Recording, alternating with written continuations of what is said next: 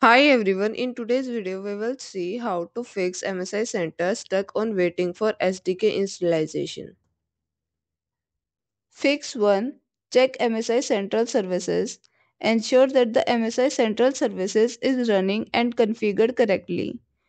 Open the run box and type services.msc and click on OK. Locate the MSI Center service, right click on it and then select Properties. Confirm that the service is running. If not, click Start.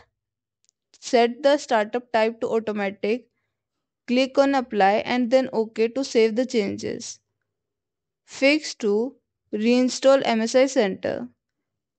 A clean reinstallation can fix corrupted files or glitches during the initial installation. Uninstall the MSI Center. Open the settings. Under the apps, search for MSI Center and then click on Uninstall. Reinstall your MSI Center. Download the installer from the official MSI website. Fix 3. Update Windows. Keep your window updated to rule out any issue related to the operating system. Fix 4. Disable IPv6. Disabling IPv6 in your network adapter properties has been reported to resolve the issue.